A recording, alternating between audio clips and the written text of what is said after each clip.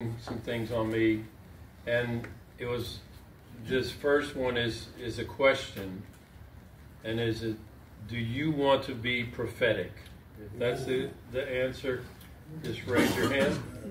Okay, I'm in a good crowd. Now, for some of you that don't know what prophetic is, there's a simple definition. It's listening to the Holy Spirit and obeying what He tells you to do. That's all the prophetic is. Prophetic is a long word, but that's all it means. You're listening to the Holy Spirit and you follow what He wants you to do. Now tell me, everyone wants to be prophetic? Yes. Amen. Amen. Yes. Amen. So, sometimes in Christianese we say things that... Yeah, that'd be good. Thank you. Perfect. Yeah, baby. So, with sometimes our Christianese, we kind of lose people, right? Mm-hmm. Especially people who are not in the church. We'll be blowing this and blowing that, and before you know it, they're like, who is this guy? From a different planet. Well, yeah, kind of. And it's okay to do that amongst your group, which the Lord kind of impressed on me, the book of Ecclesiastes. And I was looking up the definition of Ecclesiastes. I said, what does that mean? And it means to convene a group together, or an assembly together. And an ecclesia is the group of believers that are actively meeting together in Christ's name. So it's interesting. It's Old Testament, it's New Testament, right? And it was interesting that God was using this venue and this ministry to gather people together. And so He has done. And it's like every time I come, it's a few more, and we definitely want more, right? Just like we prayed, God, we need more. In fact, every song that Pierre selected has a different sermon. You could just start right there and preach a whole sermon on every one of those songs. And I know each one of you were touched, especially by one that might have really, touched you in a deep way. And that's what worship is. Worship is getting in tune with the Father. And as we were worshiping, I saw the heart of the Father here in our midst. And just like Pierre was talking about compassion, I was feeling the compassion of the Father for each one of you. That God wooed you in here, and He's letting you know that He loves you and He cares for you, and He wants a great future. Jeremiah 29:11. He wants that over you. He wants you to embrace His call and His destiny in your life, what you were created to do, and then fulfill it. But you're not going to be able to do it without being prophetic. And so that's why I believe, even as I will prophesy to hopefully most of you, if not all, and in the process of doing that, you will catch a little more of the prophetic in your life. I remember Dr. Bill Hammond, who's kind of one of my mentors.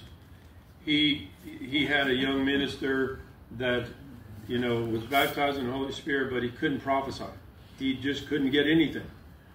And he says, come over here and just stand next to me. And he stood next to him on all the services that Bill Hammond was doing. And when he would prophesy, he'd say, you get anything? And he'd say, no. And so they did like 3 meetings. And he just said no every time. And then it was like towards the end of that next meeting, there was like 10 more people. And he said, did you get anything? He goes, yeah. And he started sharing what you guys. He goes, well, tell that guy, what does God want for him? And he prophesied to all the other 10 that were there in line. So, we say a lot of times in the ministry, some things are better caught than taught. And it's true, even in Toronto's revival, there were strange things happening, but there was a reason for it. It was like God was offending our mind to get to our heart. You know, some of us have figured it out. We know everything, and we just want God to bless us. And unfortunately, pride comes in there, and there's not a lot of good things about pride in the Bible. So we need to lean into the leading of the Holy Spirit every day of our life, and that's why I love full gospel. It emphasizes all the gifts of the Holy Spirit, and especially like we were praying in tongues earlier. If you haven't been baptized in the Holy Spirit with the evidence of tongues, you need to get someone in here to pray for you and with you. So because it's very difficult to get all the gifts of the Spirit in 1 Corinthians 12 flowing in your life without being baptized in the Holy Spirit first. I know my brother here, so he mentioned how he got the gift of prophecy before he ever got baptized in the Holy Spirit. And I'm like, okay, well, maybe you didn't have tongues yet, but you were probably baptized in the Holy Spirit. You know, there's an evidence of that, and one is tongues, right? Another one is testifying of Jesus to other people. Because he said in Acts, you know, when the Holy Spirit comes upon you, you will be witnesses in all the world, right? So that's an evidence that the Holy Spirit has baptized you, right? He has come upon you in such a way that he is now leading you and guiding you. And some people, you know, they argue whether Billy Graham was baptized in the Holy Spirit. Well, I can tell you he was. I never heard him speak in tongues, but I saw him do things that no question the Holy Spirit was upon him and in him. Amen? Amen. And so, you know, some of us, we try to do 1, 2, 3, like the 4 spiritual laws. But when God goes outside the box and does some things, it's like, okay, I don't understand that, but I know I'm just submitting myself to you, and I'm trusting in you. Even if you offend my mind, if you offend my doctrine, whatever it is, I'm going to trust in you. And so I believe God is wanting each one of you to enter a greater dimension of the prophetic in your life. I love Benny Hinn's book, Good Morning, Holy Spirit. Yes. I mean, you can just stop there. You don't have to read the book. I mean, literally, just Good Morning, Holy Spirit. Okay, well, every morning when you wake up, say, Good Morning, Holy Spirit. I like to tell people, it's like, you know, when we had radios and you tune in to the radio. Well, I was like, every morning you say, Good Morning, Holy Spirit, and you tune in to his frequency. Holy Ghost 101, whatever it is. And you say, okay, God, I'm not hearing anything right now, but I'm telling you, I'm tuned into your frequency. So anytime today, you can interrupt me in whatever I'm doing and start talking. And when you start doing that, all of a sudden he starts talking. And it's like, whoa. And now some things you may not expect. Like I remember the first time I prayed for the gift of giving. The next week, the Lord said, okay, go give $100 to this guy. And I'm like, $100? Man, I'm a resident. I'm $100? And I was like arguing with him. He says, do you want the gift of giving or what? Okay. So I give them $100 and they're like crying. I'm like, why are you crying? Well, you don't know what this means. I had $300 for rent, but I needed $400, and you just gave the rest. So time and time again, God will surprise you. I mean, Jack Deere has another book, Surprised by the Spirit.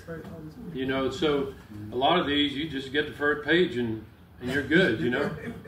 So it's so important to lean on the Holy Spirit and to ask him, you know, what to do in your life, what to do every day, no matter where you are. You know, I tell people the best mission field is the ground between your 2 feet.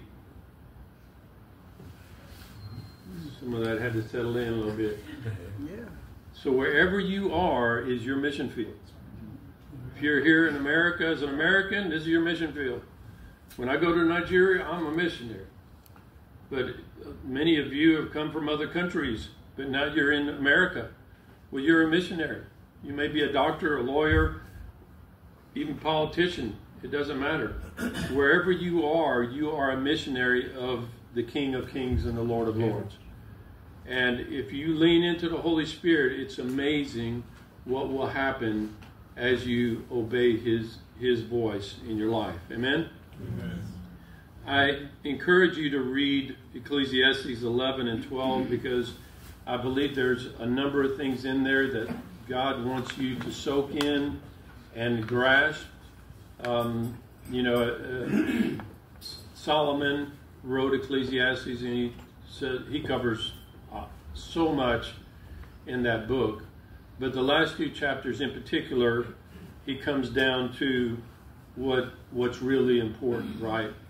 And he really kind of pulls it all together. I'm reading from the Message here in Ecclesiastes 12:11.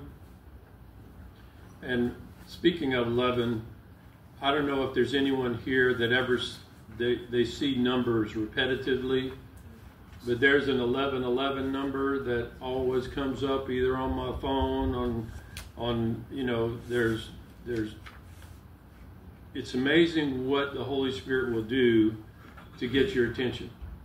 And even in secular dreamology, they say that the number 1111 means you are destined to do something great. So don't discount things that you don't understand. Just say, thank you, Lord. Help me to learn a little more about it. And He'll continue to show you things that you can't even imagine.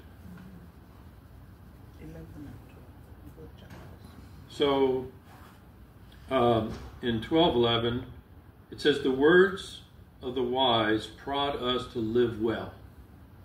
And that's what I'm trying to do today.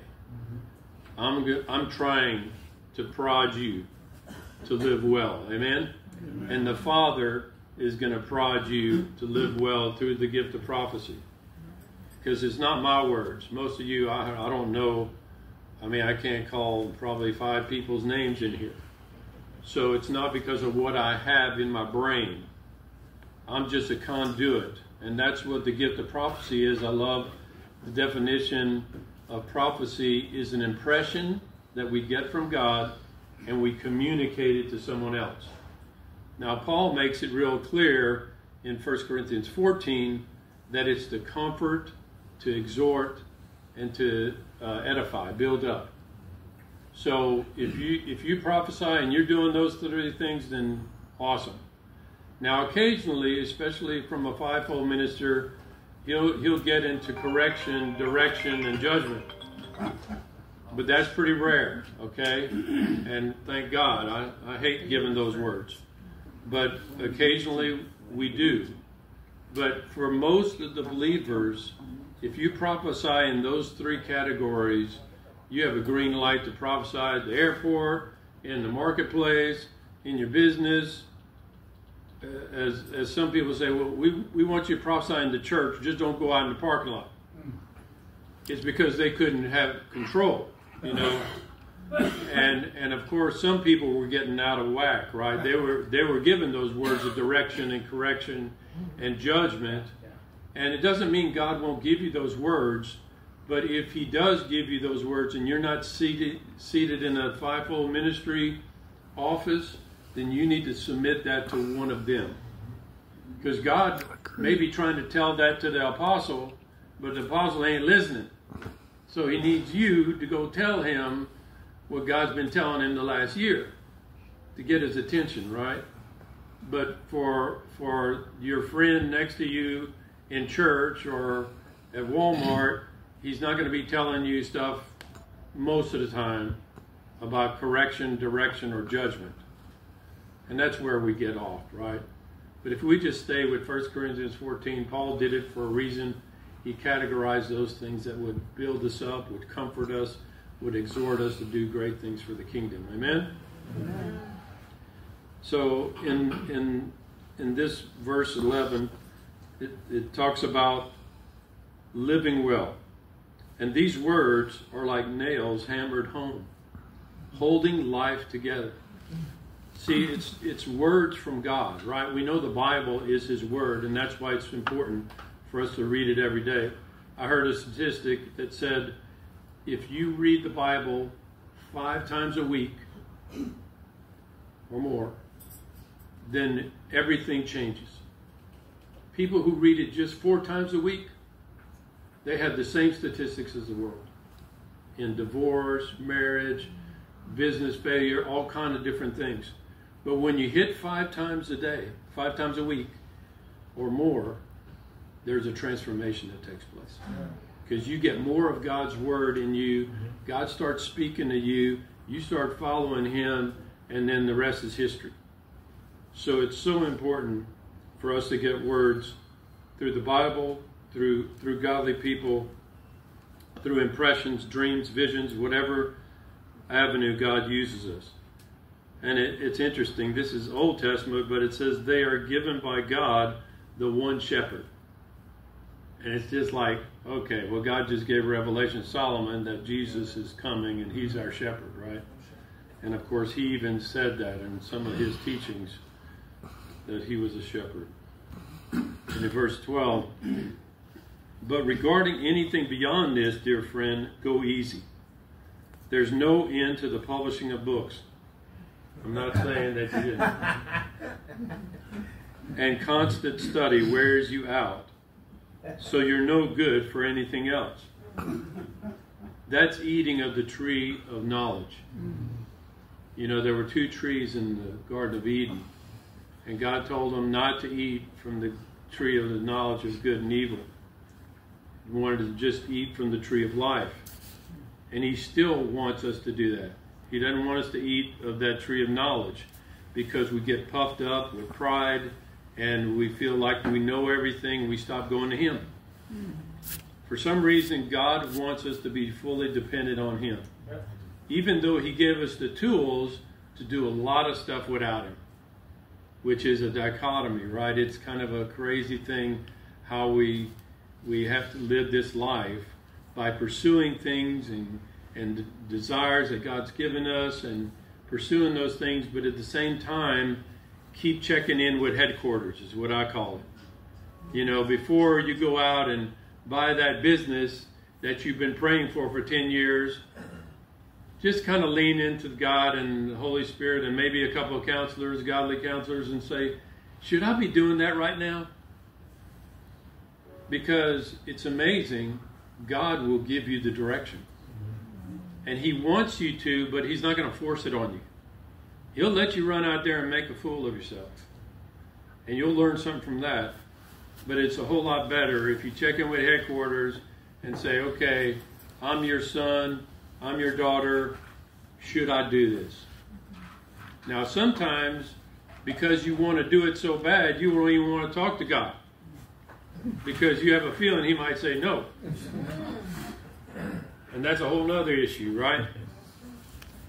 But we know that if we trust Him and rely on Him, He will make our path straight. Proverbs 3. And in here He's just throwing in some things that's saying, look, don't just do a bunch of stuff without God's direction in your life. And he says, the bottom line is fear God.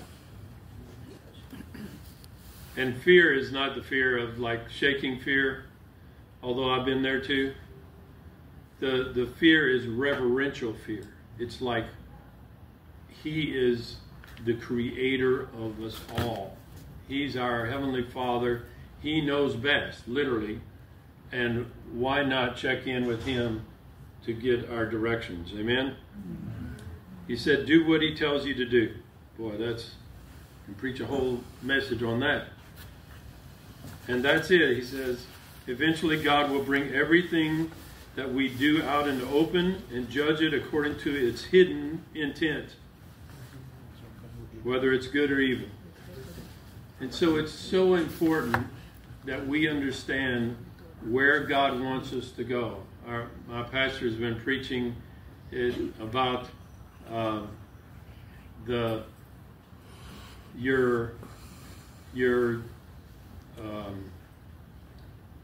it's like your meditation and the things you do now determine your destination. And the destination that God wants you to be on, even though you may not fully understand what that destination is, if you obey Him, He'll show you the path. And it may not be a straight path. It may be a curve here or a curve there and a lot of ups and downs. But to get to your destination, you've got to do things right now and continue to do those things. And we talked about those, reading the Bible, spending time in prayer, loving people around us. Those are kind of no-brainers. But God will definitely get your attention and give you the guidance that you need. Amen? Amen. So, like Pierre said, as I minister prophetically over you guys, have your voice recorder ready on your phone. If you don't have that, you can use the camera. The reason is because some of the things I say you may not understand, and you'll have to pray about them. And then maybe even go to a godly brother or sister in here that understands the gift of prophecy. Because there are things that, even like dreams, when God gives you a dream, that's prophetic. It's an impression you got from God, and now you have it, and you're communicating it, but you don't understand it, So that's when you lean into the God and just say, God, help me understand this. And if He's not giving you understanding, go to someone who can interpret dreams, because they'll give you the understanding that you need. But eventually, if God's giving you a dream, He's going to give you the interpretation. He wants each one of us to hear and understand what He's telling us. Amen? Amen. And so if you're husband and wife, let me minister to both of you together, okay? That way it becomes a little clearer in my mind, because I don't know all things like God does, right? And it just helps that way. So my brother Joel, I just want to encourage you in the Lord. And notice what I'm doing for some of you that haven't seen me before. I'm mentoring how to prophesy. There's some people who will go, "Thus says the Lord God," and shake you and throw coats at you and do all kind of stuff, right? And they'll deliver the right message, but it's done with drama. And what does that drama do? It puts attention on me, not Him. So I know there were some people that got called out on that, and they stopped it because they realized, God can use that, but most of the time it's getting personal attention, right? And God wants us to be humble servants. Mm-hmm. And also, when I say I sense something, if Pierre senses something different, he can come to me and say, "Hey, when you said that, I kind of got a check in my spirit, or this scripture," and we can talk it out, right? Because we're all submitted one to another. Yep. Paul made it real clear. If there is a prophet, let them speak. And if there's not, just let it be done, right? But we can judge each other's gifting. And so I do it from a humble state, and then let God do whatever He wants, right? So that's how I start. I start saying, I sense the Lord saying, even though I didn't have anything I sensed, except that I was going to go to Him. God highlighted to Him first. So that's, I just obeyed the Lord, and I trust the Lord that when I say those words, He's going to give me some. And He always does. And the only time that I've kind of hit a wall or something is when people were trying to use the gift as something that they idolized or something, and then God will just give me nothing. And so, but I just I love to teach as well. And so while I am prophesying, I am mentoring you in how to prophesy. Now, if you've never prophesied before, it's hard to do what I'm doing because your eyes are open, there's a lot of distractions, that kind of thing. So if you start prophesying, it's easier to do it through prayer, prophetic prayer. So when you have an impression to go to someone and maybe exhort them, just say, hey, could I pray for you? And then while you're praying, you get the download and just deliver whatever God says. And then when they open their eyes, they're like, who told you that? God told me, right. So, let God do it in his way. Amen? Amen. So Joel and your wife is Ellen. I just want to encourage you guys in the Lord. Joel, I see a big heart. I just saw a heart of compassion that God's given you. A lot of that has to do with pastoral, evangelistic, and I just see you having a love for those who are down and out and handicapped and just can't help themselves. And it's like you're connected to the right guy. The guy upstairs got the cattle on 1,000 hills, and it's not just 1,000 cows. So he's got it all. And I just see him opening up an avenue for you to get increase in finances, to do the outreach that he's called you to do. And it's going to cover several nations. I'm seeing 3 nations right now that outreach is going to happen, and even challenging people to give into those outreaches. And I just see God's given you like an engineering mind to strategize and to figure out things and to get things outlined and orchestrated and almost to your detriment. And I can see where your wife comes in and helps pull you out of that hole sometimes. We get a microscope and we're looking at all the little details and we're missing the big picture. And sometimes we got to have us pull out from the microscope and look around. Oh, okay, so we're here, So I just see that gifting inside of you, and I see you writing and drawing and doing things through software and different kinds of things. God's going to continue to bless you in that as well. And my sister, I just want to encourage you in the Lord. I just see a prophetic anointing on you. I see an intercessory gift. I see an ability for you to cut through all the riffraff, all the coverings and everything, go right to the heart of the matter. And I just see a strong gift of deliverance. I just see God showing you demons and angels, and it's like he's saying, get ready, because you just tip of the iceberg.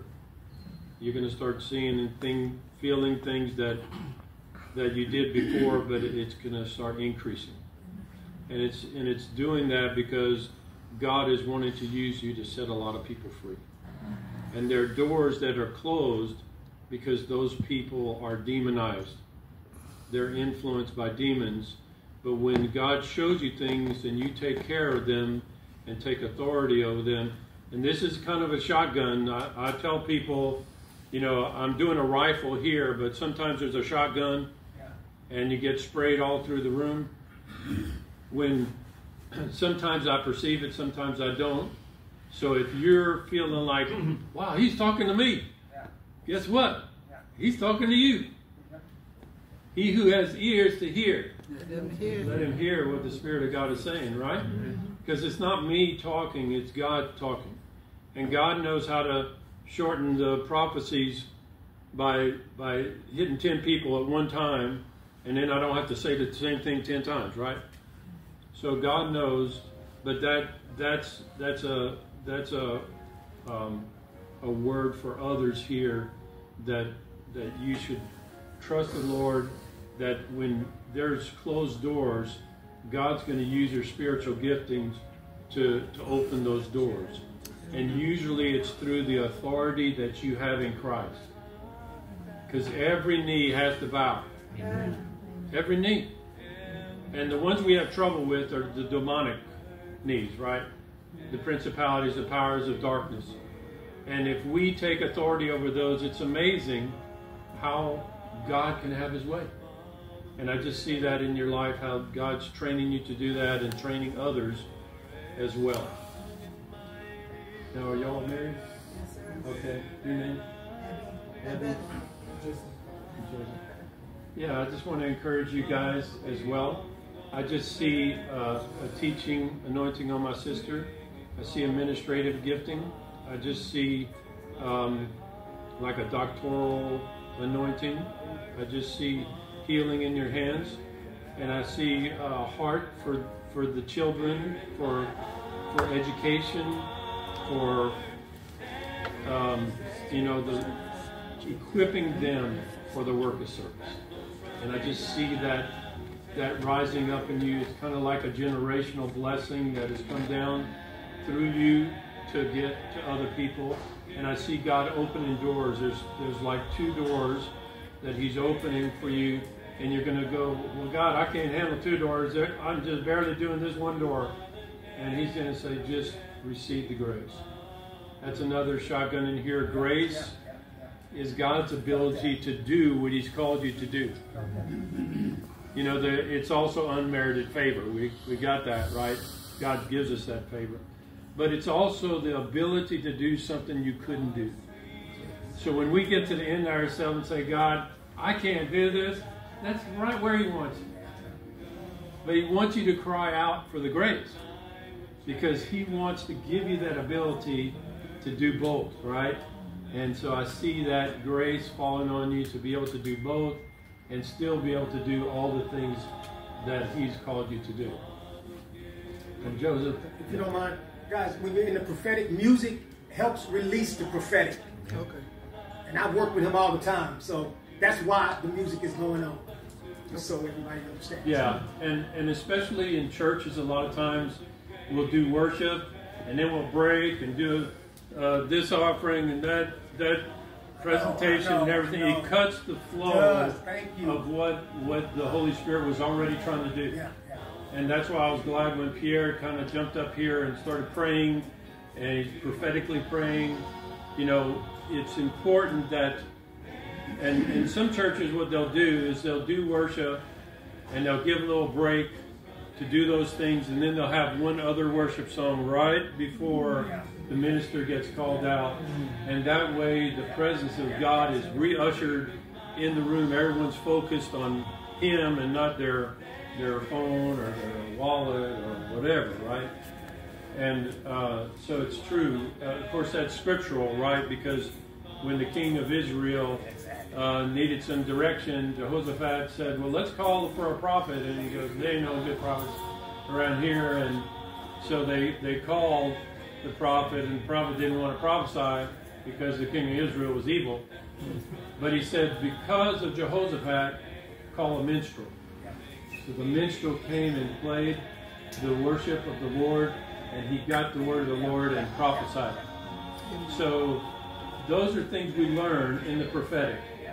And so when you are, let's say you're at the end of yourself and you're just having a terrible day, put on some worship music and just get in the flow of what the worship is doing, and then ask the Lord whatever you need. It's amazing how he'll start prompting you and giving you the information that you need. Amen? And Joseph, I just want to encourage you. I just see an anointed work ethic. I just see a business mind. I see the ability to be the CEO, to do things on your own. And that's why you've been knocking heads so many times, because you get under someone and you're seeing above them and trying to give input, and they don't like it. And so you keep on knocking heads here and there. Well, God's opening the door for you. It's like you've been praying for like 10 years. And it's like, here it is. I see it all coming to a point, and I see breakthrough. Amen. And I see as you walk through this, a lot of those connections that you had in those other businesses are going to come to your aid. It's like they loved you, they believed in you, and yet you could only go so far. And once you finally break out, they're going to go, hey, I want to be on that train. And I see a lot of those people coming to you. You're going to have to use wisdom, because it's kind of like church hopping, you know. You don't want a member from another church to come to your church and offend the pastor. But if they come on their own and they've left that church on good grounds, then it's a different story. So I just think that you've made a lot of friends that can help you and be part of what God wants to do. Just be careful how it's done so that it's above reproach. Wow, there's an anointing in that. That was a shotgun in here. You know, when you're doing business, you have to be careful, especially in a smaller town or community, how you do it, right? It's not that you're doing it, it's how you're doing it. And how you recruit, and how you advertise, and how you market, and do all the things that we do. God wants you to do it His way. And when you do it His way, I'm telling you, He can shortcut 2 years into 2 months. Because you're His kid. That's right. He can do it anytime. But He wants you to do it His way. And when you do it His way, He loves to bless you. Amen. So God's good. So Pierre, while I was, praying about things coming up, I got Isaiah 41, and if you read through that chapter, it's a lot about people that have needs and struggles, and they need the word of the Lord, and they need someone to come up and help them. And so I believe this place that you're called to is that place. And what the Lord is wanting you to do is to focus on the people in need. And don't worry about the building and all this other stuff. Start doing ministry that reaches the need. And as you reach the need, you're going to start seeing the gold, the silver, the precious stones start coming out of those people. There's a testimony of a brother that went to Baltimore, and God called him to be a pastor in Baltimore from like Wisconsin or something. He was there, he was getting all excited, because there were some new areas of Baltimore that he could set up a church. And he'd go to that one and he says, no, this is not it. This is not it. This is not it. And so God finally brought him down to the projects. Hey, this is it. No, God, no. How can I build a church here? Nobody going to give to the church here. And he goes, you do what I tell you, I'll take care of the giving. And so he started a church in the roughest part of Baltimore. And all of a sudden, some of the people that were getting saved and delivered from alcohol and drugs were coming to his church, and their brother was an NBA player and an MLB player. And they were calling up the pastor and said, hey, can I take you to lunch? And he'd take them to lunch. He goes, I just want to thank you for what you're doing there. And my brother's on a road that he's never been on. And he's in a place where I need to be. And you're doing it. And you're not getting nothing. He says, I'm going to bless you. And he writes out a check for $1 million. He says, keep on doing it. And literally, God started bringing people to give to that ministry. And he was literally able to buy blocks in the projects and build apartments, complexes, and put Christian people over them, and schools and everything. And it became so attractive that people from these nice neighborhoods were trying to move there so they could get the education for their kids. So God's moving, and I see him doing something like that, kind of more about the people, not about the place. And as you start doing that consecutive outreach, you're going to start seeing how God's going to bring some of those people that are diamonds in the rough. And they're going to start connecting in ways that are going to really be a ministry of life to you. And I see a lot of these other things kind of settling in the family. It's like someone took a bag of flour and just threw it out, and there's all this powder everywhere, and you can't even see the bag anymore. And it's like, okay, God, we need some answers here and some answers there, and really just like to get a little more clarification here. And the Lord's saying, trust me, you can't see it, but I see it all. And he says, you just be faithful in what you're doing, and what you're putting your hand to the plow, and I'll take care of all those other things. And that's Matthew 6:33. But I just see that even in the family, there's healing, there's positions, there's direction that's going to come even in the next few months, and just trust the Lord. Don't have to get anxious about it and let other people get anxious. Just trust the Lord and say, God, we know there's a river in front of us, and you told us to go to the other side, but nothing's happening. But once you put your foot in that water, God makes a way. So I see that happening. Amen? This brother behind you, what's your name? Gabriel. Gabriel. I just want to encourage you. I just saw the Lion of the tribe of Judah.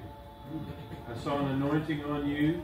It's kind of like what Pierre was praying over me, courage and boldness. I see that on you. I see that as a heritage within your family. I see brothers getting close to you that love the Lord and want to do mighty exploits for the kingdom. They're the mighty men of God. And some of these may be flesh brothers, others Christian brothers. But the Lord's saying he's bringing a group together that can have a major impact. And it's like the Spartans, you know, whenever they were being attacked, they would all pull up their shield, and they would be covered, and it would be like one big shield over all of them, and none of them will get wounded. I see that same kind of anointing on you to be able to fight the enemy, and when he gets heavy, y'all pull back and pull your shields in so that no one gets injured, and then you follow the leading of the Lord in your life. I believe David's a good mentor in the Bible for you. As you read more of David's life and the things that David did, you're going to get more revelation about what God has for you. Amen? Brother, you? Yeah, instructional prophecy, yeah. James. Yeah, I just want to encourage you in the Lord. I see a business anointing on you. I see ability for you to go behind the scenes and do things no one else can do. It's a gift. It's natural for you, and you're just saying, well, I'm just doing what I was created to do. Yes, but it's unique in the way that other people have never seen it happen before. And I mean, they can put you in the janitor's closet, and you can figure out how to get to headquarters. I mean, it's almost like, oh, well, this line goes to the computer, the main computer, and I can tap into the main computer and learn how this and that, whatever happens. And so it's like God's giving you ingenious ideas to jump seasons. To jump seasons. It's like people would have to normally go through 6 months of training, and in 2 weeks you can jump that whole season in doing these background kind of ingenuity type things. And I just see you typing, I see you just plugging away, you know, figuring out how to do this and how to do that. And there's 2 people that are going to be like a catalyst to you. Whenever you get with them, even if it's just to pray, all of a sudden it's like sparks flying off. This is a shotgun in here. I know there's people, I mean, Pierre's one of them. When we get around each other, it's like sparks flying. We start saying something, and then God says something, and then before we know it, we had a revelation that we'd never heard before. And we're using it till today, you know. And that was like 30 years ago. So, iron sharpens iron. That's a scriptural mentality, right? And so I see those people coming to you And if you will allow them to be that sharp iron in your life and just love on them and talk to them and pray with them, you're going to start seeing God accelerate things in your life. And so I see that with those two individuals, and just be aware of that and make time for it. And God's going to make the rest of it happen. Amen? Further, Calvin. Calvin, I just want to encourage you, Calvin. I see you as a Barnabas. When I see Barnabas, I see a servant who serves others. But I also see an elder who will go and be part of a board. And everyone will be talking for an hour, and you'll have the answer in one line. And they're like, why did you wait for a whole hour? Well, I didn't have it an hour ago. You know, I had to hear all this stuff, and God had to give me the word, and now I got the word. So that's the anointing of Barnabas. He was able to let all the dust settle and say, oh, this is what you need. And I see that anointing in you. So there's also counsel, godly counsel. And it's not that you've been trained that way per se, but when people come for advice, all of a sudden you got the answer. And it's because there's a gift inside of you. And that prophetic anointing is available to you. You've only begun to tap into it. Because I see you teaching and prophesying in groups and in the pulpit. So just be aware, as people start calling you to do that, all of a sudden God will start beginning to do that in your life. This is a kind of a shotgun. Did you have something? No. There's a, if you preach the gospel, probably at least half of you in here are fluent preachers. If they give you the mic, you can take off. And what God wants to do is He wants to do more, just like we sang earlier, right? So let's say you're a good teacher, and God gives you a good outline, and you teach the word, and people are like, wow, that's great revelation. And you put the Bible away, and then you go and you let the pastor, you know, invite people that maybe needed salvation or whatever. Well, I'm going to ask you to do more. Just like this brother. When you teach the Word of God, whether it's small group or in a big group, I want you to lean on the Holy Spirit and begin to fulfill the call that of prophecy, of words of knowledge, of words of wisdom, because those come with the teacher. With the teaching anointing comes those gifts. And if you don't do more, you're leaving people out. There could be 3 people that would have gotten healed from a terminal illness if you would have just leaned into the Holy Spirit. And it's like, I'm feeling pain in my shoulder right here. Anyone got pain? And all of a sudden, that's a word of knowledge, right? So you follow that, and the next thing you know, they get instantly healed, where they could have had to have surgery next week. So I believe God is raising up a lot of you in here to do more. And if you're doing the teaching, do more. Reach out there at the end of your message and say, okay, God, do you have anything? And all of a sudden, it's like things start coming, and you're going to be able to do more. Praise God. Amen. This sister right there. Blessing. I just want to encourage you in the Lord. I just see a special grace in your life. I see a prophetic anointing. I see, it's like God was showing me lasers out of your eyes. So it's like you're able to see like the eagle, far off, and see things that other people can't see.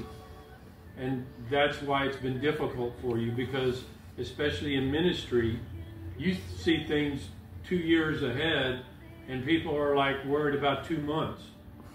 And you're trying to get them to look at the 2-year thing, and they're missing it. And sometimes they get so frustrated, they just say, just stop talking to me. But that's the enemy. The enemy wants to quiet your voice because you have the eyes of an eagle. And God's going to use you, even in business, to see 2 years down the road. And some of these people in here are going to get with you and say, hey, you need to come and pray for me in our business because I can't see that 2 years. And all of a sudden, we call it putting a demand on the gift. When like you have come today in faith, right? You heard my testimony and what God did. So you came in faith, believing God was going to use me to speak to you. That's putting a demand on the gift inside of me. That's right. And it's so neat. And I love going to Nigeria because it's like 1,000 people put the demand on you, and it's like you can't help but do something. And it's just so neat. And this group, Dr. Cyril, this group in Frisco this chapter has begun that. I remember the first time I came, it was just a little bit of, maybe a little bit of faith, a little bit of skepticism, this and that. And now it's like, okay, God's going to show up. We're going to invite everybody. You know, this person I don't even know, I'm going to invite them because I know what God will do if we just put them out there, right? And so I see my sister, I see the gift inside of you, and I see God connecting you with other people. I see a prophetic intercessory anointing as well, and I see you connecting with them and really having that as an outlet. You'll still do the business, but this gifting is what gets your motor going. And when you have that, you're going to start feeling the joy and the peace, and all that depression and oppression is going to leave, because those are word curses that were put on you because it didn't happen like they wanted. And I release you today. I release you into that gifting and that calling, and I break every curse that was on you, and I break every curse that was on any of you in this room, any of your relatives. I break those curses off of you, those word curses. Satan used a human person to blow those words over you. I break every one of them right now, and I speak blessing over you. I speak a future to you, and an eye that's clear and an ear that's clear to hear and see what God is doing in your life. Wow, that was so good. And I saw stuff go back to Africa and get taken care of. So that's pretty cool. His brother at the end there. Yeah. Ellery. I just want to encourage you. I don't have to have the mic. No. All right. I feel free when I walk around a little bit. Ellery, I just want to encourage you. And I see a big heart in you, like I was seeing in this brother. I just see that love for people, especially people down and out. It's like you can't help yourself. You just gotta have to help them. And people that know you, once you start going there, you go, okay, here he goes again. You know, it's like that pull that God uses, that love inside of you to reach other people. And yes, people have taken advantage of it, but the Lord's pleased with every step you've taken toward those that are unworthy or down and out. And I just see God I just see the pleasure of the Father rolling over you and just giving you that commendation to keep going in the things of God. And there's concern. You're going to start seeing new things happening. And I just see a lot of friendships coming to you. Even like sports and different kinds of things that you love to do but hadn't really connected with some people. God's going to bring you people that you connect with, and you're going to enjoy those things and spend time with the Lord as well. Praise God. Amen. This brother here, I just want to encourage you in the Lord. I just see a mantle of praise on you. I see a prophetic anointing on you. I see God calling you up to another level. There's actually an office of the prophet that God's grooming you to be in. And that's why you've been feeling that tug towards ministry.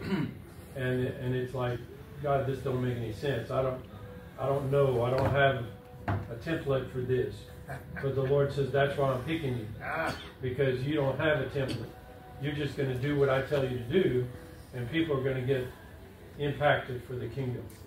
And I see you doing a lot of writing and blogging and internet things, and I just see you reaching out to a unique group of people. And it's like pretty soon you're going to have a reputation for hitting those people right between the eyes, and they're going to bow their knee to Jesus. And you're going to have a following of people that say, we need more guys like you in the kingdom so that we can minister to those who are wounded and distraught and don't know where they're going. And I just see a family anointing on you. I just see an ability for you to counsel some people and speak into their lives and resurrect a godly family that was all shattered. So there's a healing anointing along with that. And as you obey the Lord, you're going to start seeing how all these things come about.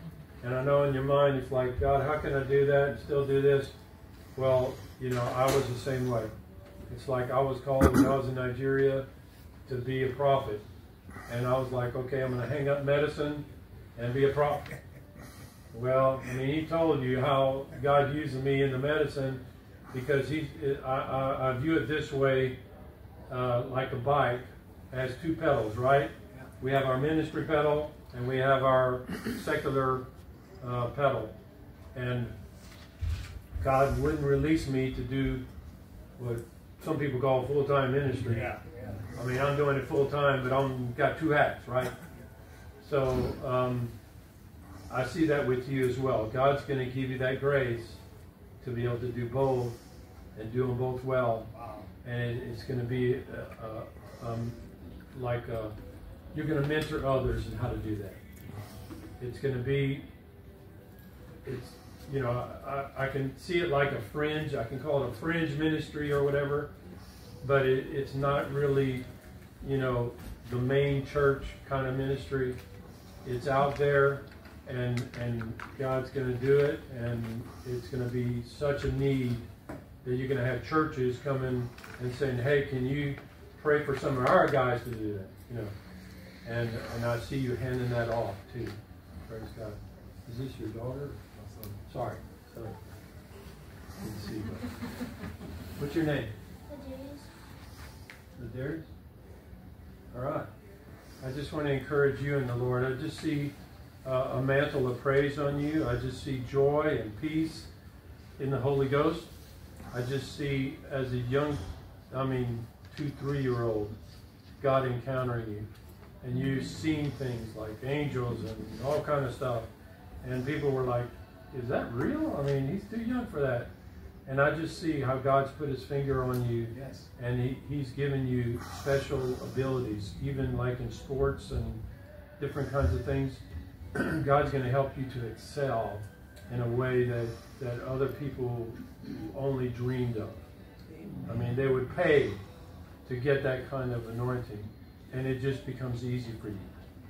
And it's supposed to be a sign and a wonder so people can follow Jesus.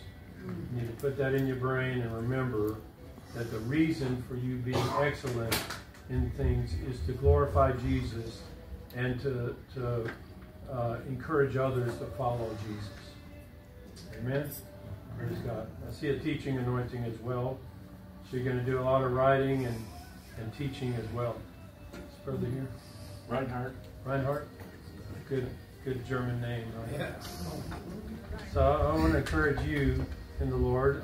I see you as a mentor to many.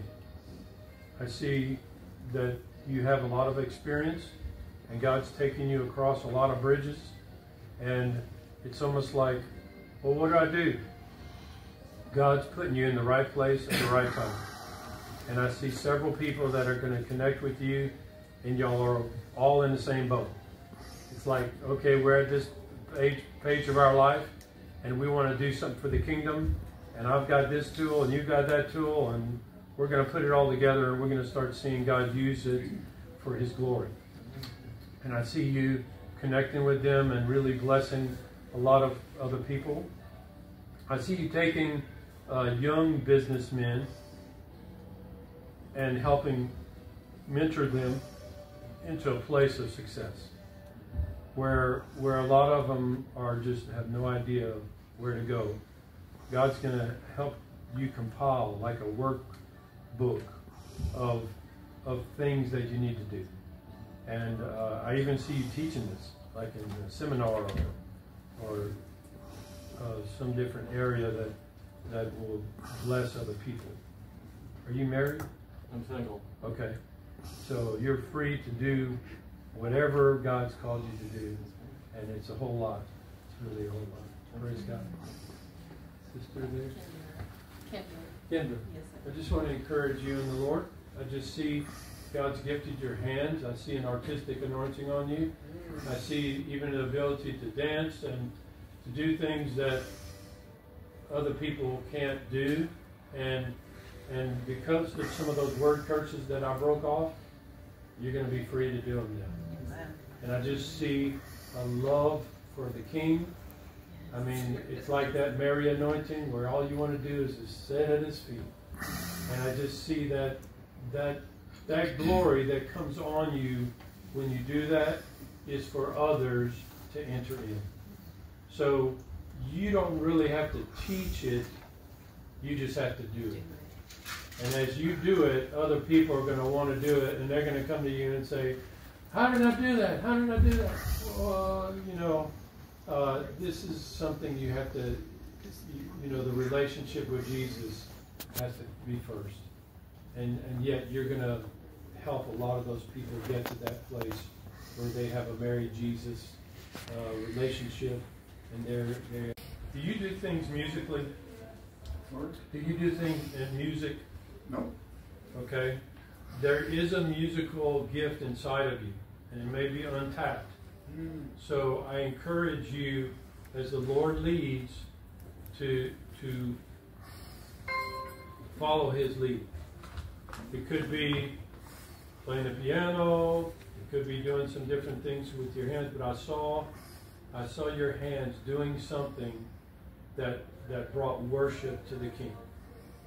And so as the Lord opens those doors to you, now notice how I did that. It wasn't real clear to me, so I asked some questions.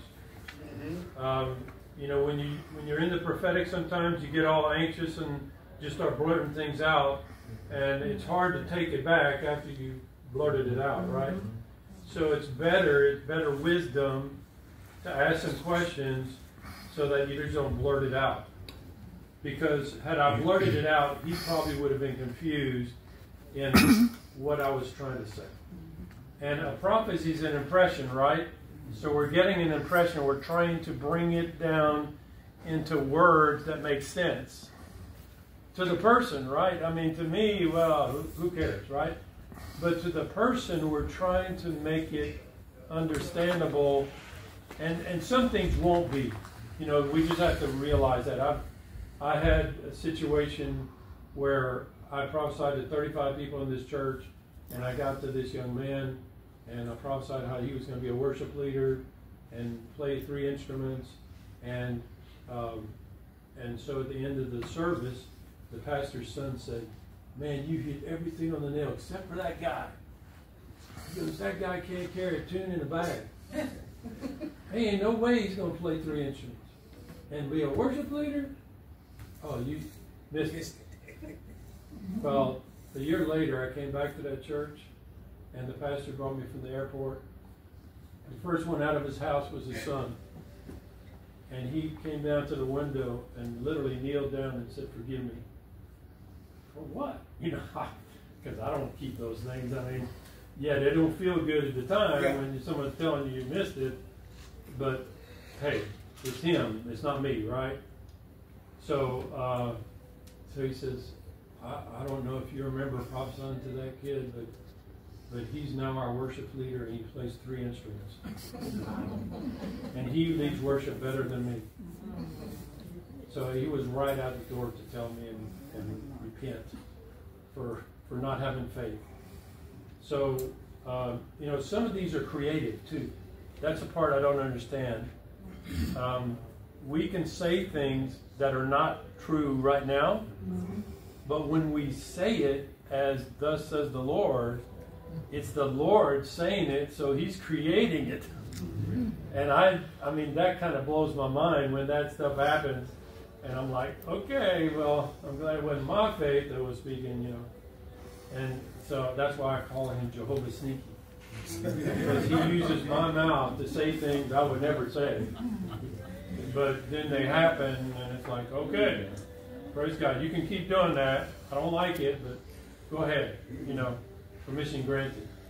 So I just see that in you. I see the worship, the heart of connecting with the Father, a love for Him, a love for His Word, and I see you sharing that Word with other people, and always have an outlet for that, because that's your bread and butter, is sharing the Word and encouraging people to love God and to love His Word. My brother and sister, I just want to encourage you in the Lord. My sister, I thank you for your worship and your love for the King and for the Jewish people and Israel. And I know you've been praying a lot lately because of all the things going on. And God's heard your prayers and many others. And don't think that you're a sore thumb. I saw this sore thumb. And I saw that a lot of people see you as a sore thumb. Like, oh no, here she comes again. She's going to say blah, blah, blah, blah, blah, blah. Well, the Lord says, keep saying blah, blah. It's irritating them. It's a sore thumb to them, but they need to hear it. That's right. It's not my family call it action. Wow. They think I'm crazy because I love them. Yeah. Well, keep doing it. Keep loving them and keep loving the Lord. Amen. Amen. So I just see that just oozing out of you, the love of the Father, the love for people, and the only thing is, especially with family, and this is a shotgun, when you deal with family, you need a harness of the Holy Ghost on your tongue. Because you know someone, and you figured out where they're coming from, and you can put your finger right on it and really wound people, right?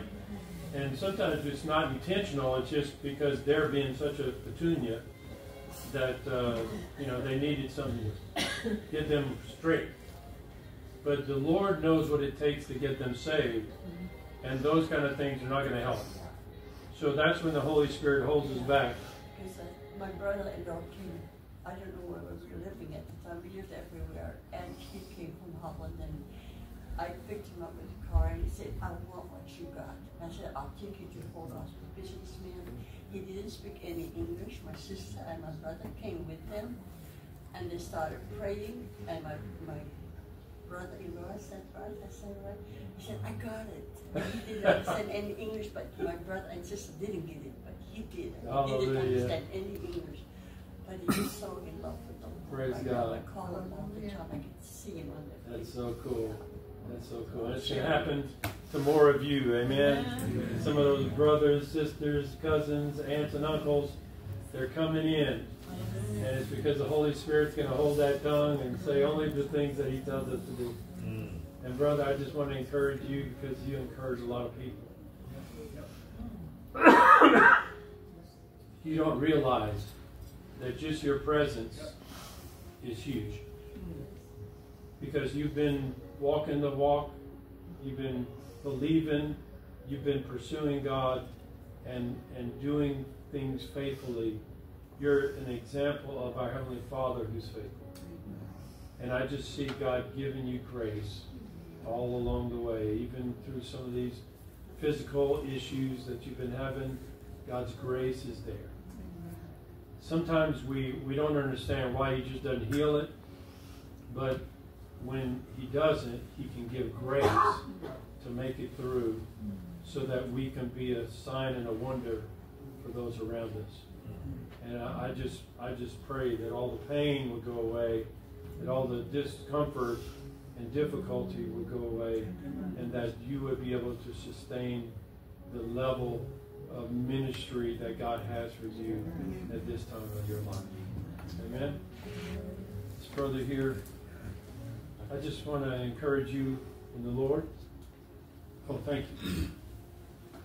Someone knows what it takes. Sometimes the enemies fight me so much that I'll get in these coffin spells, and I know it's just demonic, right? But sometimes naturally, when you've been prophesying for a certain period of time, your voice just needs a little water. So it's good to just, have some common sense.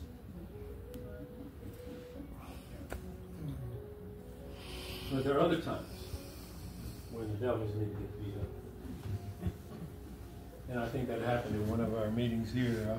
Y'all got to pray now, because the enemy doesn't want me to continue, so y'all going to have to pray for me to continue. But God's presence here is strong today, man. It's so cool. So cool. So my brother, I just want to encourage you. I just heard brotherhood. I heard that you have such a heart for the brethren. And it's almost like, yes, full gospel businessmen fellowship, right? That's your brothers. But it's beyond that. It's like God's given you the ability to see that guy out there that's lost like a goose, and you see him as your brother. It's so, there's a phrase I use that God, John 3:16, he wants all the world to get saved, right?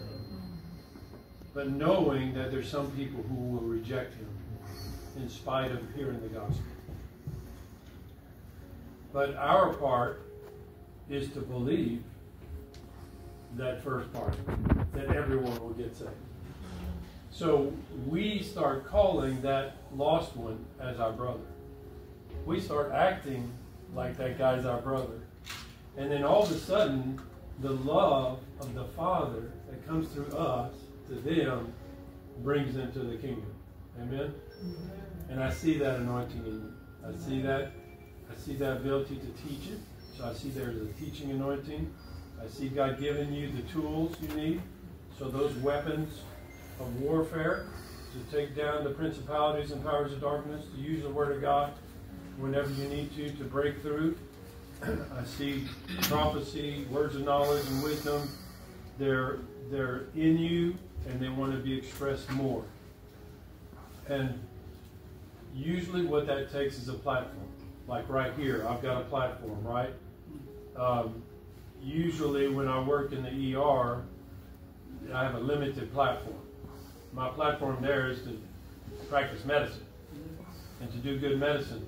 And occasionally I'll pray. But the gift of prophecy is not the biggest platform for that.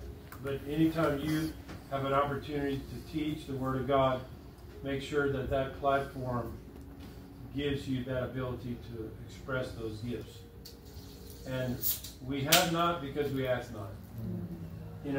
All we need to do is ask the Lord. If we've never moved in the gift of prophecy, he said ask. In 1 Corinthians 14, he says, earnestly desire it. And that's what I'm sensing in this room. And in you guys, since I've been coming, you get a little taste, and I want more, And so God's bringing the more. But we got to keep asking him on those platforms. One, to be on the platform. God, give me a platform. And then when you're on the platform, the grace to I hate to say perform, but basically that's what it is. You're expressing your faith through the gifts and allowing the Lord to give us those words. I just had an impression that someone had a question about that. Anyone, you have a question about maybe how to do that or the gifts?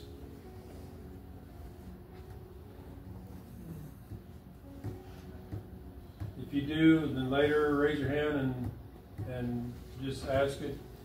Because, you know, that's when you talk about counseling and stuff like that, it's good to ask questions. Because you can talk all day and not understand where they're coming from.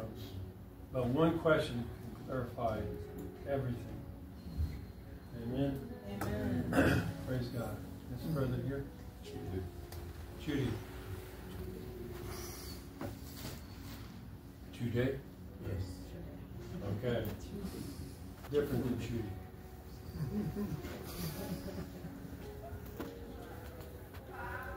It's Igbo, that's what I know. And God something. Chukwu goes eight. Igbo. Yeah. So Chude, I just want to encourage you today.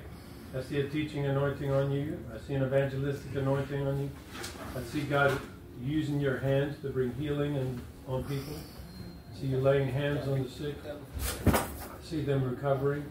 I see insight and understanding beyond your years.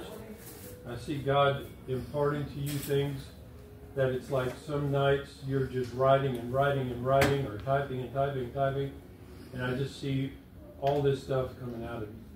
And it's like after you finish, it's like, okay, God, what do I do with that? And that's a good question, because He's given it to you to share with other people. And the avenue that you share it in is the key. And I see God getting you to a place where you can do that more. And I see doors opening to you. Even in the next few months, I just see God giving you those opportunities in outreaches and different things. God's going to use you, even maybe going door to door and praying with people. God's going to give you that ability to pray and believe. And I see people getting saved, people getting delivered and healed, and God's good. Amen? Praise God. And my sister, are you married to him? All right. What's y'all's name? Forgive her. Amen. All right. I just want to encourage you guys. I just see a special grace on you and your family. I see where the enemies try to take you out multiple times.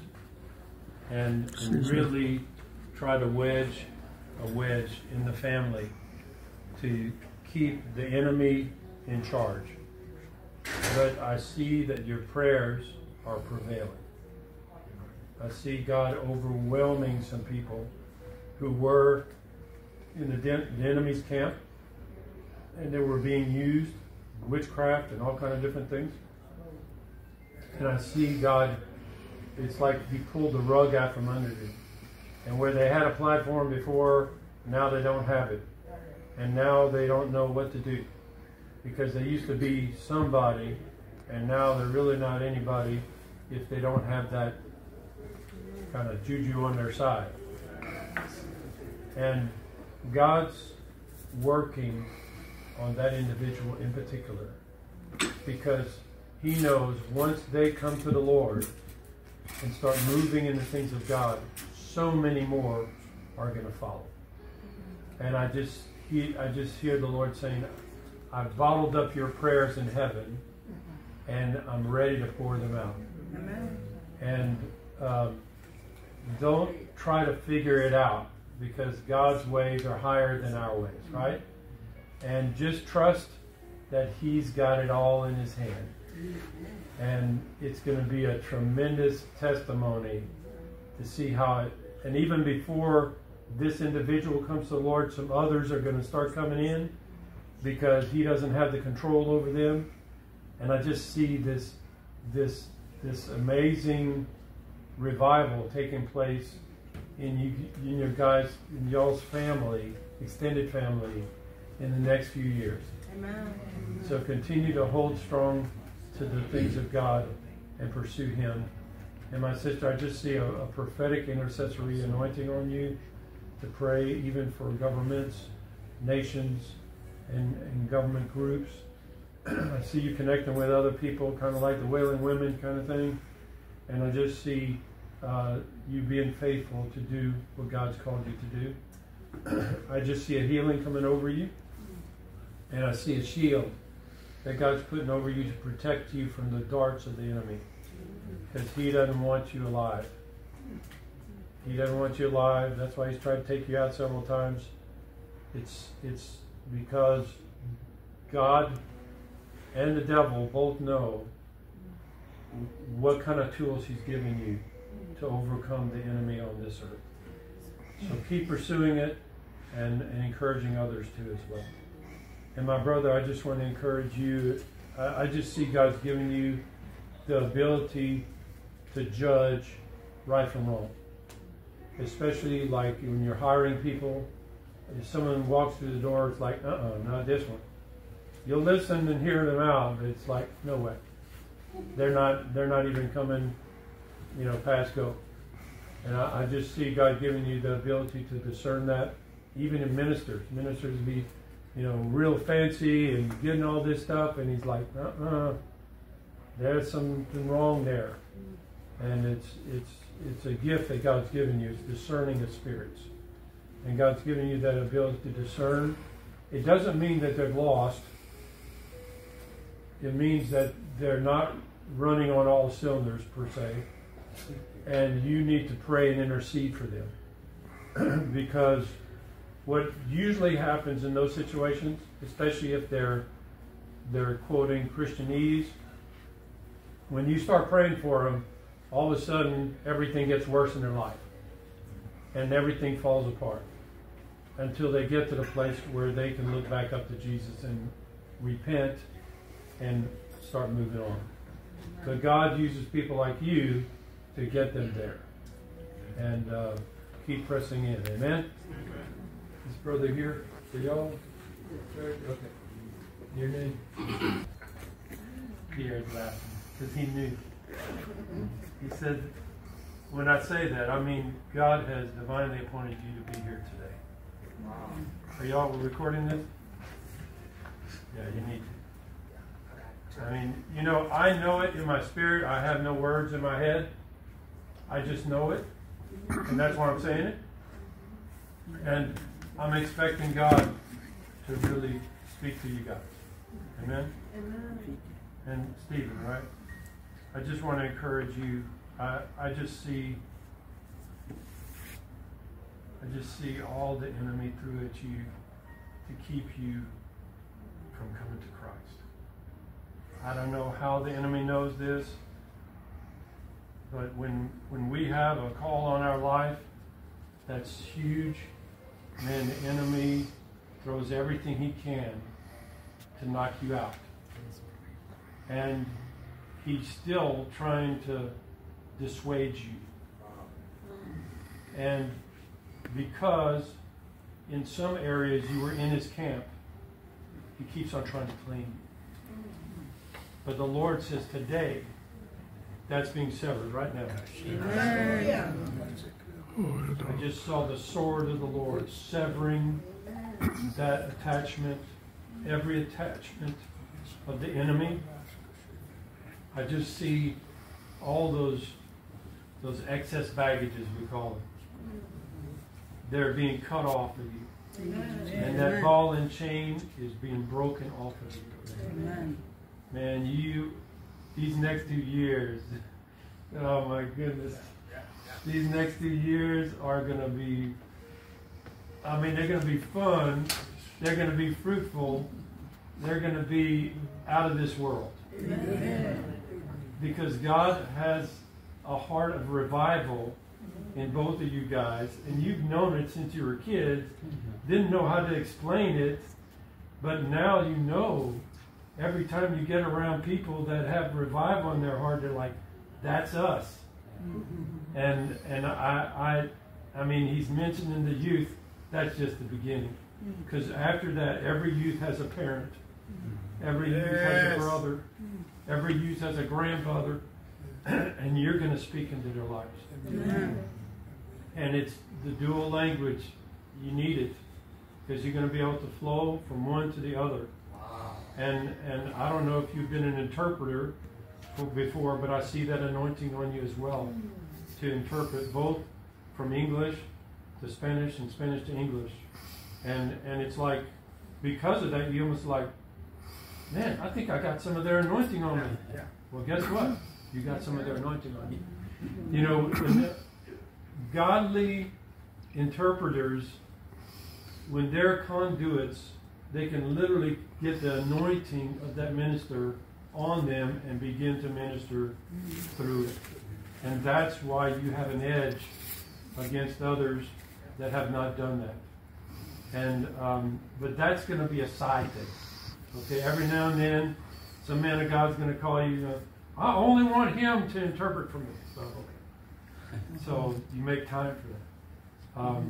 But your focus is more on ministering to others, and especially training leaders.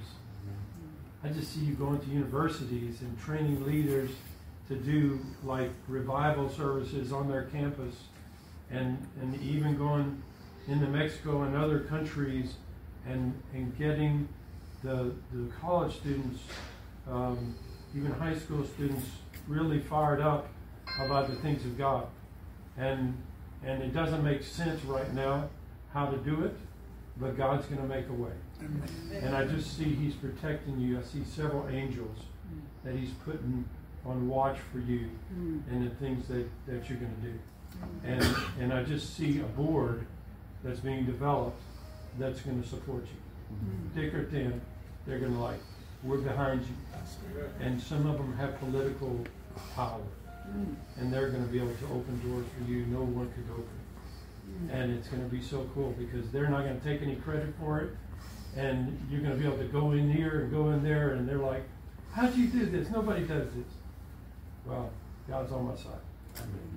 And I just see God working through all the details. And it's like God's given you certain political people to intercede for. And you're going to be their kind of closet intercessor because they don't have nobody to share some of the things you're going through. And God's going to wake you up in the middle of the night and say, you need to write this down and give this to so-and-so.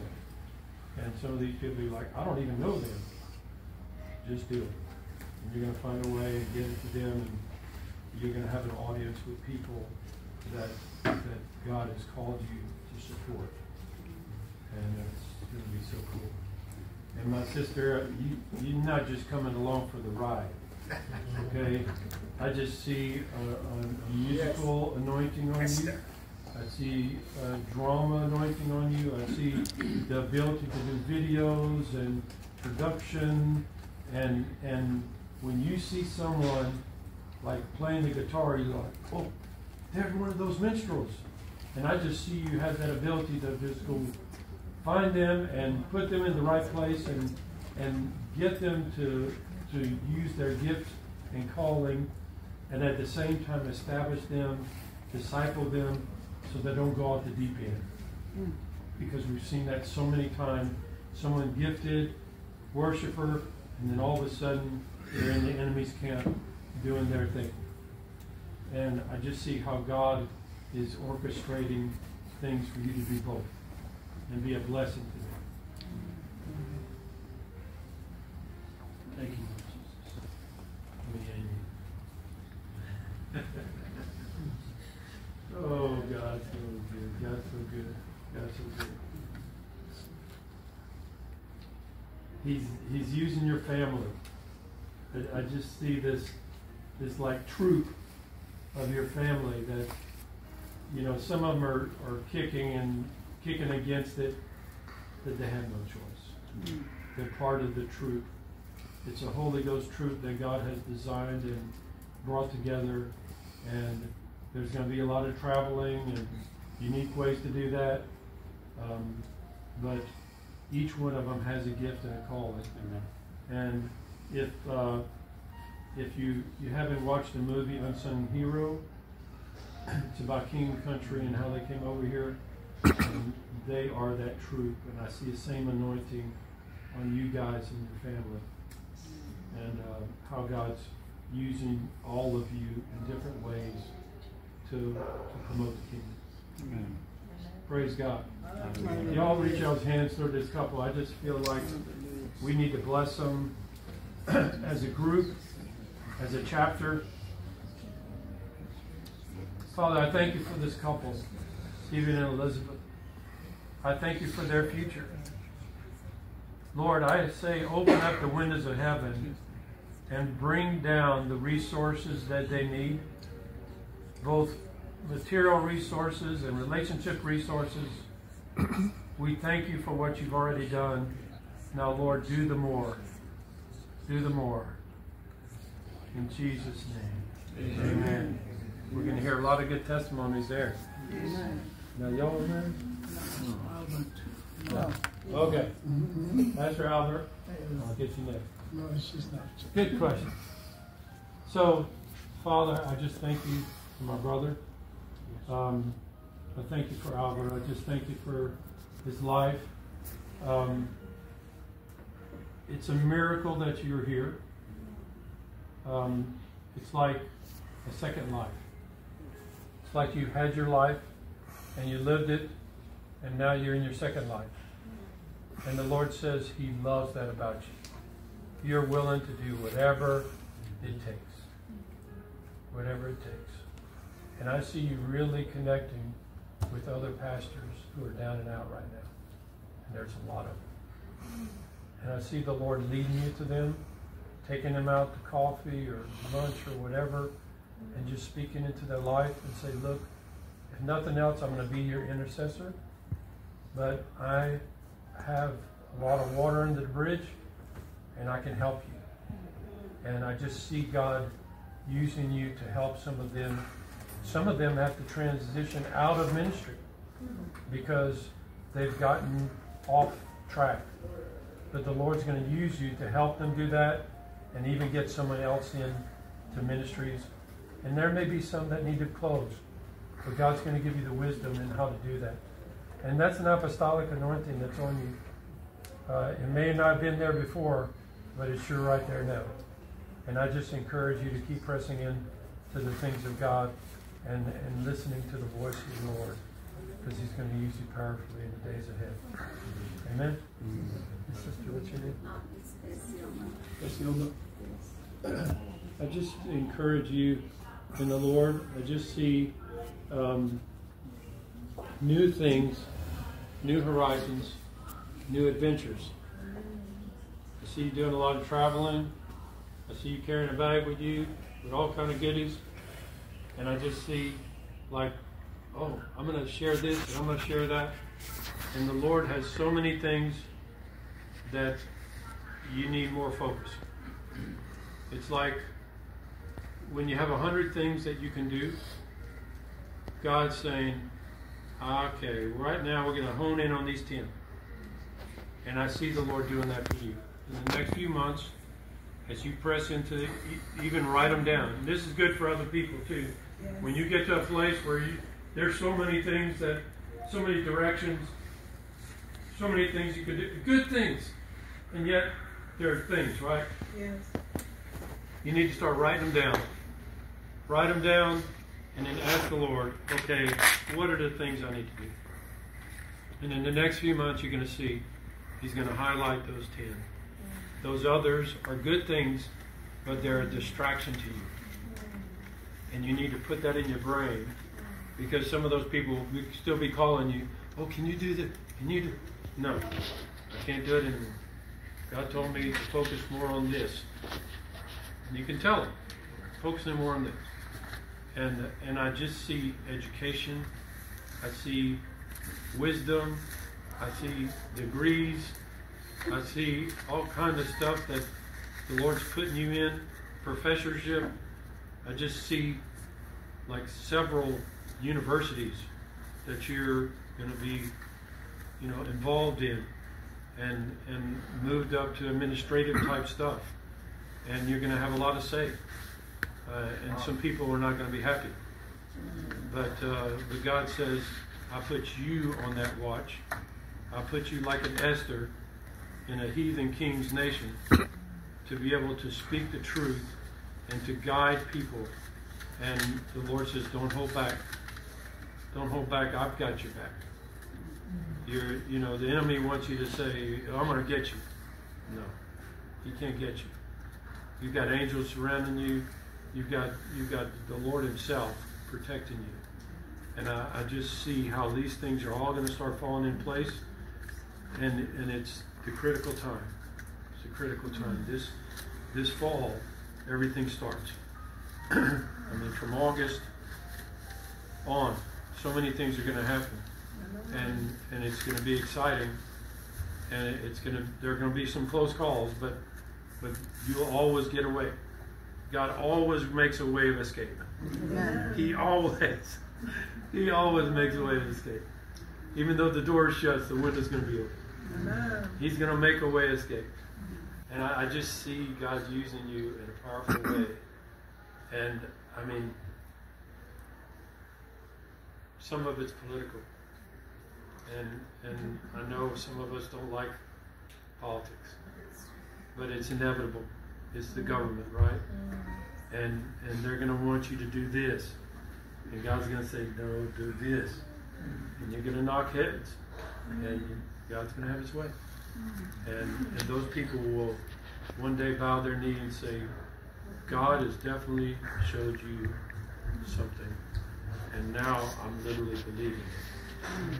Because the truth is the truth. Amen? Yes. Praise God. His brother there. Emmanuel, that's right. Emmanuel, I just want to encourage you in the Lord.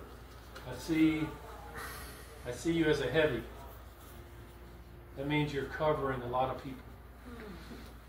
A lot of people depend on you to get sustenance. That can be spiritual, physical, whatever. And the Lord is giving you that ability to get the resources. And some people have said, you're spending too much time doing that. No, that's your job. That's your job.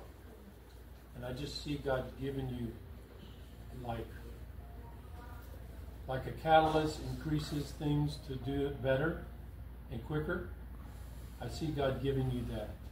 It's like delivering you the goods to get the resources quicker and to a higher level. And I see you querying things with the Lord and the Lord making it clear to you. It's like you don't have to wonder anymore. Before it's like, well, God, I don't know. I should be helping them, but something in me says I shouldn't. Make it clear.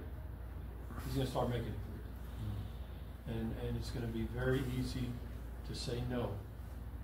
Where before it was like, no way. I've got to give. You get pulled and then you give. And that's a problem that givers have. If you have a giving gift, anyone with a need comes to you, you just give. It's part of that gift. But the Lord showed it to me this way. If you don't have a harness on that gift, it's like having a purse.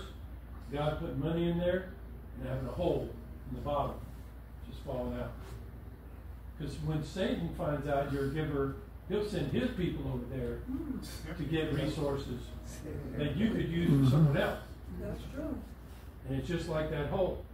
But if you check in with headquarters, it's like sewing up that hole in that purse so that you always have enough for you and your family. That's one thing, a revelation that came to me. That if you or your family is suffering because of your giving, you have overstepped your bounds.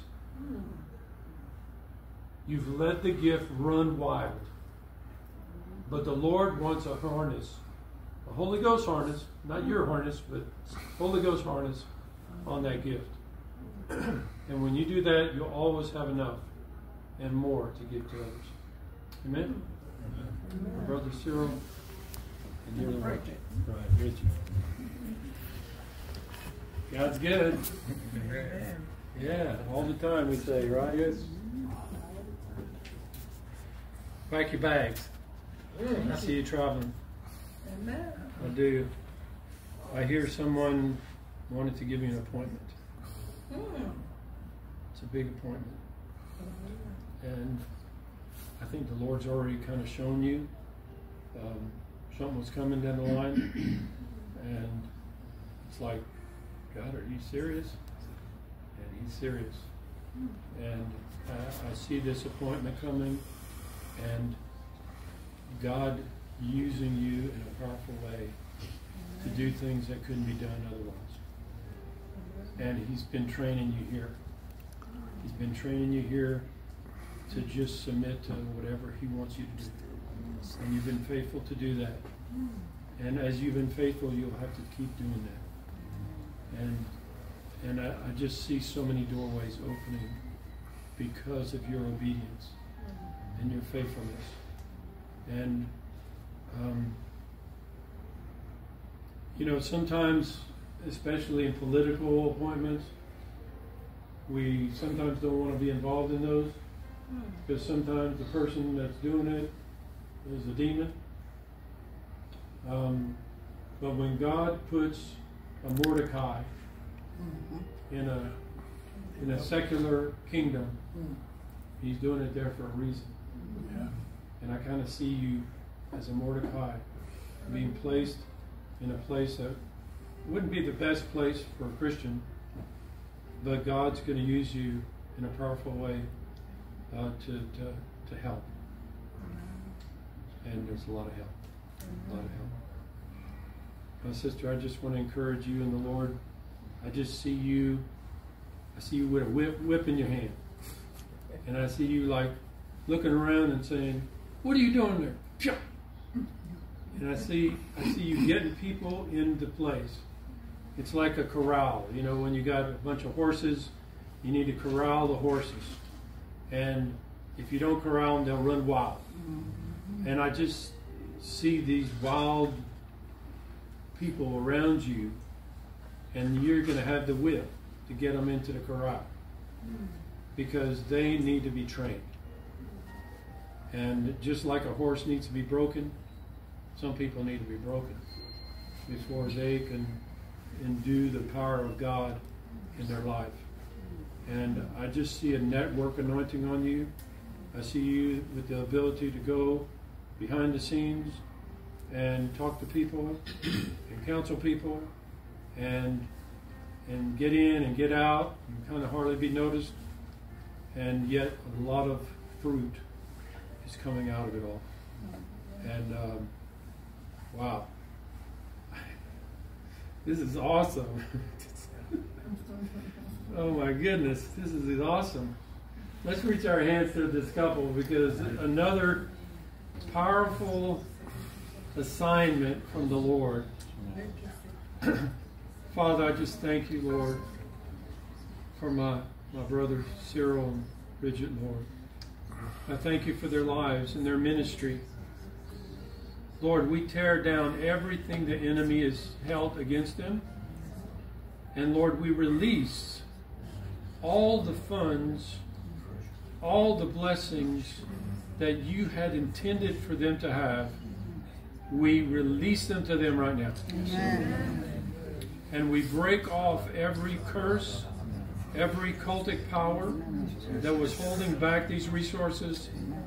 We bind them and we break them. And we say, release them even now. That sevenfold return is coming now. Amen. Thank you, Lord Jesus. Thank you, Lord Jesus. Thank you, Lord Jesus. In a year from now, you're going to come and give your testimony in this chapter. It's going to be powerful. And it's going to be so encouraging to so many people. And I see you connecting to 2 different churches and kind of staying in between, because sometimes when you get buttonholed with a denomination, they say, oh, well, they're just blah, blah, blah. But the Lord's going to bring you close to 2 kind of denominations, and you're going to be close to leaders, but not necessarily called the label. Got the label, right? And it's going to be really exciting to hear all the good things that are coming down the pike. Amen? My sister here. Constance. I just want to encourage you in the Lord, and I just see God causing you to run after Him. I see a lot of things in your hands, and some of these packages are on special delivery, and some of them are just there for whoever needs it.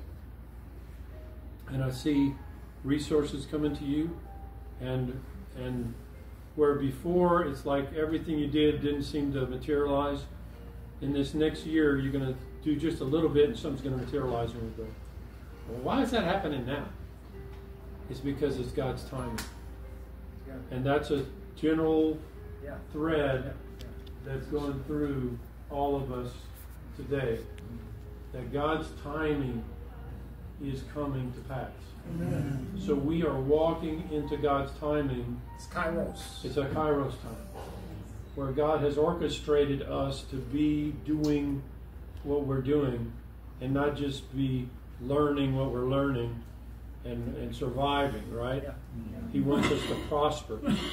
And I see that happening in your life. I see you traveling a lot too.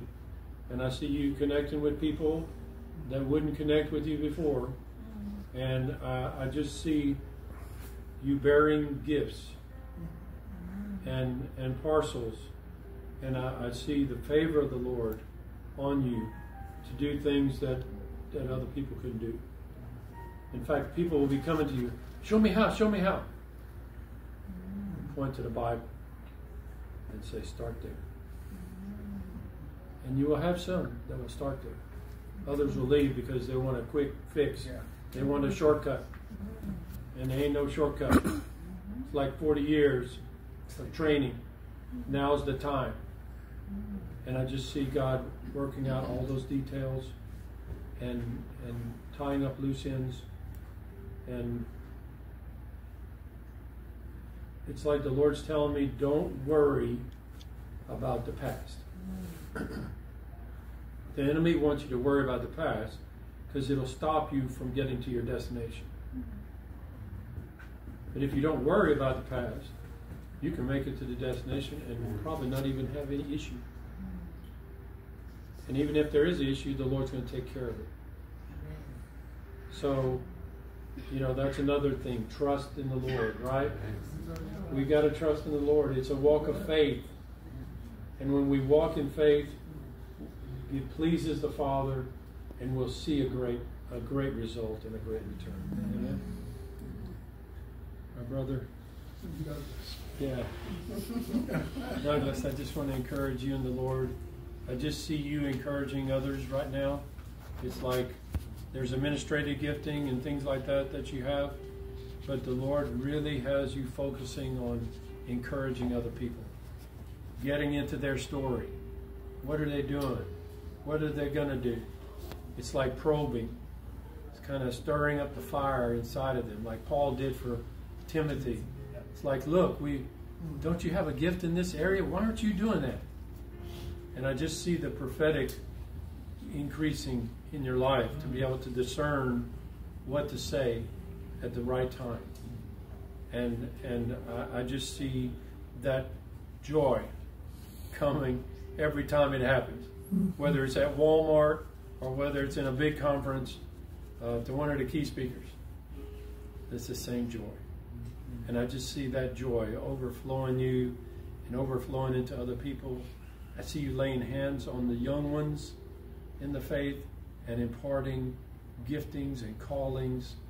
And I just see great things taking place in these next few years as you just step out and be a blessing to those people. I see a strong intercessory gift inside of you to pray, and I see you encouraging other people to do that as well. And we just thank you for that. Thank you, Lord. And Father, I just thank you for full gospel. I thank you for the ministry of Demas Shakarian. Lord, I thank you for the vision you gave him is still going on. And it's happening even today. And I thank you for all those that have plugged into this chapter and have been a part of this outreach. I pray that you bless them and their family, in their businesses. Continue to give them insight and revelation so that every one of them can be a minister right where they are. That ground between their 2 feet. We just thank you that you're propelling full gospel to another level. Even this convention they're having in July, Lord, bless it. Cause the speakers to speak the right things. Cause people to grab even mantles of ministry and be propelled into a greater way and a greater avenue of your goodness and mercy. We give you all the glory and honor, Father. Pray it in Jesus' name. Amen.